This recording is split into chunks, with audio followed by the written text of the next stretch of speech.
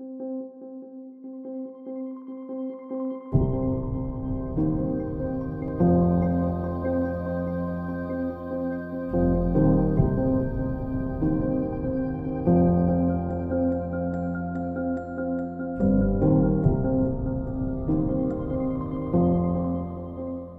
अपने घर से पाइप जोड़े हैं, लेटरिंग से नाली में गिरा है पानी सब।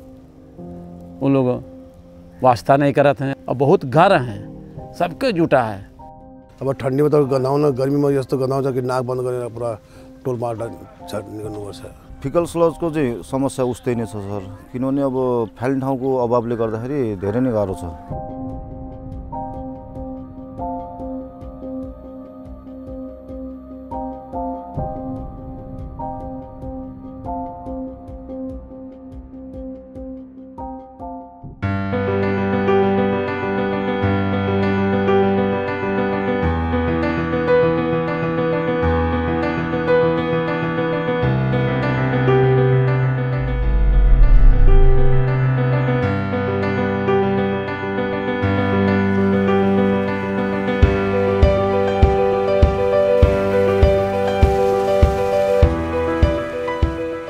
यो पाइपबाट त्यो डिस्चार्ज गर्ने लेदो पदार्थ यो गेट बलमा आउँछ।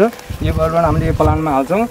यो कुवाले पानी फिल्टर भएर सफा पानी हामीले बाहिर सञ्चालन गरेको फालिएको छ। जब हामीले ओडिएफ गऱ्यौँ, घर घरमा शौचालय अनिवार्य, शौचालय प्रयोगको अनिवार्य कुरा गरिसकेपछि त्यो त कुनै दिन भरिन्छ।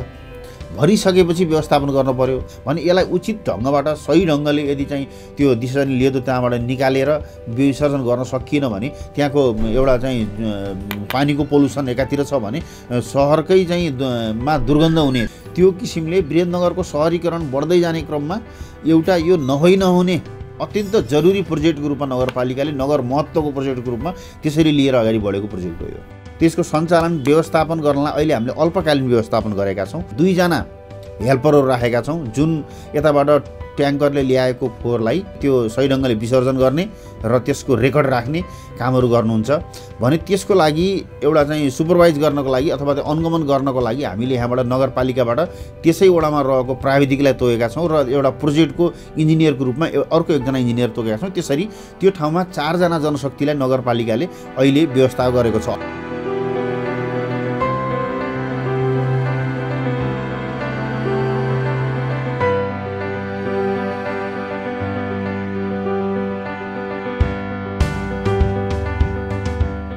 त्यो ट्रेनिङ चाहिँ हामी 5 वर्षको लागि हो।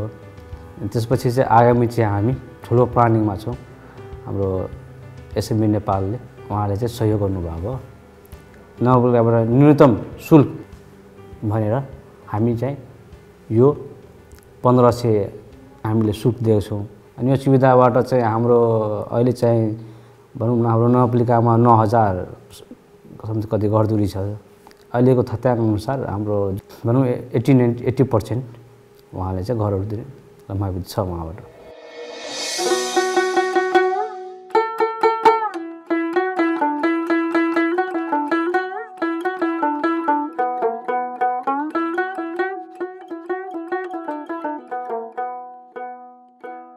यो नगरपालिकाभित्र रहेको दिशाजन्य अथवा लेदो जन्यलाई कसरी व्यवस्थापन गर्न सकिन्छ भन्ने बारेमा पनि चन्दन नगरपालिकाको वडा नम्बर 10 मा हामीले सलेज व्यवस्थापनको लागि हामीले त्यो 10 वर्षसम्म त्यहाँ प्रयोग गर्ने भनेर त्यसको पनि व्यवस्थापन गरिसकेका छौँ र त्यसको त्यो व्यवस्थापनमा पनि आर्थिक सहयोग तपाईँको एसएमबी नेपालको रहेको छ।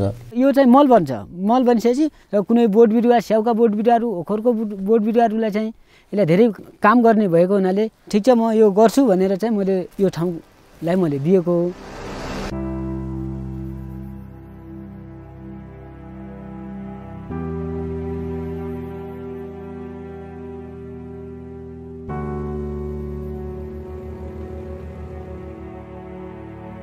अबको 10 वर्षमा चाहिँ जुन समस्या हामीले आकलन गरेका छौँ, खास गरेर यो फिकल स्लजको विषयमा त्यसलाई चाहिँ सम्बोधन गर्छ भन्ने लागेर अहिले हामी जे होस् डिपिआर को काम अगाडि बढाइसकेका छौँ। फाल्ने ठाउँको अभावले गर्दाखेरि धेरै नै गाह्रो छ।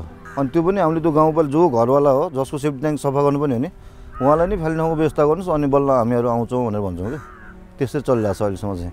एफएसटी बनाउन चाहिँ ठुलो रकम लाग्ने भएकोले हामीले म्यानेज गर्न नसक्ने भएकोले एसएनबी मार्फत चाहिँ यो विभिन्न डोनर एजेन्सीहरू छ उहाँहरूलाई चाहिँ प्लेटफर्म राखेर उहाँलाई हामीले बुझाउन सक्यो भने पक्कै पनि फन्ड चाहिँ हामी म्यानेज गर्न सक्छौँ। अब भोलि यो प्रोजेक्ट अगाडि बढ्यो भने डोनरले चाहिँ हाम्रो कति पर्सेन्टेज चाहिँ साझेदारी खोज्छ त, त्यसमा पनि हामी प्रतिबद्ध छौँ। हाम्रो जुन डिपिआरबाट जुन बजेटहरू एलोकेट भएको छ त्यसमा हामीले अहिले 5% चाहिँ छुट्याइसकेका छौँ। प्रोजेक्टलाई रन गर्ने बेलामा हाम्रो साझेदारी कति त, तर त्यहाँ सोच्नुपर्ने विषय के हो भने उपमहानगरपालिकाको क्षमता कति हो, उसले कतिसम्म चाहिँ लगानी गर्न सक्छ, त्यो चाहिँ अलिकति महत्त्वपूर्ण पार्ट हो। त्यसलाई हेरेर हामी चाहिँ साझेदारीमा नै अगाडि बढ्छौँ। एसएनबी नेपालले बङ्गलादेश इन्डोनेसियाको धेरै सहरहरूमा खास गरी दिशाजन्य लेदोहरूको व्यवस्थापन कसरी गरिरहेछ भन्ने करिब 5 राष्ट्रको चाहिँ एउटा सेमिनार पनि थियो, त्यसमा मैले एटेन्ड गर्ने मौका पाएँ। त्यसै अनुरूप चाहिँ एसएनबीले चाहिँ हामीलाई यो दिशा निकाल्ने मेसिनहरूको व्यवस्थापनको लागि एउटा मेसिन पनि उपलब्ध गरायो। अहिले त्यो चाहिँ हाम्रो प्रयोगमा आइरहेछ। अहिले चाहिँ डिमान्ड कस्तो भनेपछि पहिलाभन्दा त एकदमै बढिरहेछ हैन।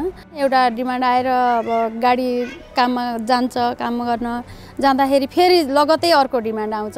यसबाट हामीले लाभ लिनको लागि हैन अब त्यसरी दुईटा गाडी गराउने हो कि भन्ने सोचमा छ।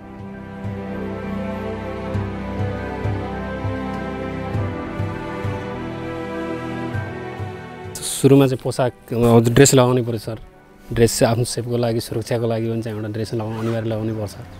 त्यसमा चाहिँ अब बुट लगाउँछौँ हामीले, त्यसपछि ड्रेसहरू लगाउँछौँ, पन्जा लगाउँछौँ अनि हेलमेट लगाउँछौँ।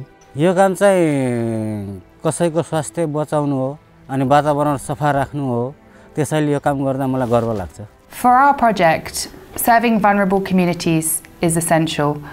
We would like to support the service chain to reach people that usually are underserved or unserved. Their health and access to sanitation services is a priority for us, and we're working with municipalities to reach those populations. व्यवहार परिवर्तन अन्तर्गत उहाँहरूको पेशागत व्यवहार परिवर्तनका कुराहरू पनि गरेका छौँ भने घरधुरीमा गएर मानिसको व्यवहार परिवर्तनका कामहरू पनि गरेका छौँ र भोलि त्यसलाई निरन्तरता दिनको लागि पनि हामीले यस्ता खालका गतिविधिहरू अगाडि बढाइरहने कुराहरू चाहिँ छ। पहिला के छ भने त्यही नजिकै खाल्डो खुवाउने, त्यसबाट सफाइकर्मी हुन्थ्यो नि, त्यसलाई 2000-3000 दिएर सफाइ गरी त्यहीँ फाल्ने काम गर्ने गरेका छौँ। जानकारी थिएन त्यो बारेमा। के छ भने यहाँका जनताहरू शिक्षित भए, जागृत भए, उनीहरूको जनचेतना अभिवृद्धि भयो।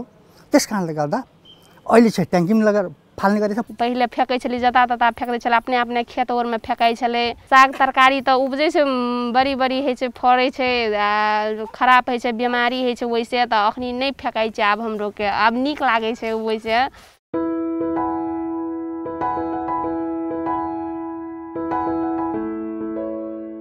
What's really important is to strengthen the systems. We would like these infrastructures to catalyse real change, where urban sanitation becomes the priority for municipalities. It serves communities that are currently underserved and provides them with the opportunity to live healthy, happy lives. We work with the private sector, working to develop bylaws. We're working on business models so that the service chain can be sustainable financially. The system strengthening is the most important part. The infrastructure helps that, but we work with municipalities to run these in an efficient and effective way so that we can reach the 2030 WASH SDG. Fickle sludge म्यानेजमेन्टको एउटा हामीले business model plan गरिरहेका छौँ भने अर्को हाम्रो बाइलज हाम्रो 85% भन्दा माथि नै काम भइसकेका छन्। ड्राफ्ट तयार भइसकेको छ। हाम्रो ड्राफ्टहरू करिब तयार पनि भएको छ। यसलाई चाहिँ मूर्त रूप दिनलाई हाम्रो नेक्स्ट कार्यपालिकाको मिटिङमा छलफल गरेर सबै प्रेजेन्टेसन हुन्छ, छलफल गरेर नगर हिउँदे नगरसभामा लिन्छौँ हामी। प्राकृतिक हिसाबले चाहिँ जुन हामीले त्यसलाई व्यवस्थापनको कुरा, ट्रिटमेन्टको कुरा हामीले गर्न सक्यौँ, त्यो एउटा चाहिँ त अब नमुनाको कुरा पनि हो र यसले सानो रकमबाट लङ टर्ममा प्रभाव पार्ने र चाहिँ काम गर्न सकिन्छ भन्ने चाहिँ प्रभाव चाहिँ यसले देखिएको छ। हामी सङ्घीय सरकार र प्रदेश सरकारसँग सहकार्य गरेर पनि जान्छौँ। अहिले पनि तपाईँले भन्नुहुन्छ भने हामी सङ्घीय सरकारसँग मागेको P1 को प्रोजेक्टमा यसलाई राखेर हामीले हाम्रो चाहिँ योजनाका रूपमा मागेका छौँ भने हाम्रो प्रायोरिटी नगरपालिकाको तर्फबाट यसलाई चाहिँ महत्त्वपूर्ण चाहिँ प्रायोरिटी छ र रहन्छ र भोलि पनि त्यो कुरा व्यवहारता पनि हामी लागू गर्छौँ। We hope for this service chain to progress after the project, and that's why we're working with municipalities on their plans, strategies and investments for the future. Sustainability is key to the WASH SD programme.